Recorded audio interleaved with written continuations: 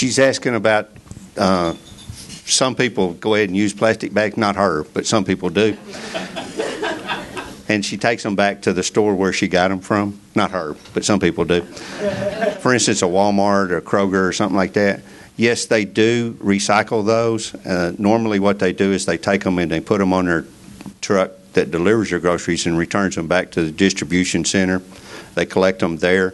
Then those bags are done a couple of things with. One of them is they send them to a company, and they could send them to a company here in Arkansas, up in Springdale, called AERT, Advanced Environmental Recycling Technologies. They grind them up and they turn them into plastic lumber.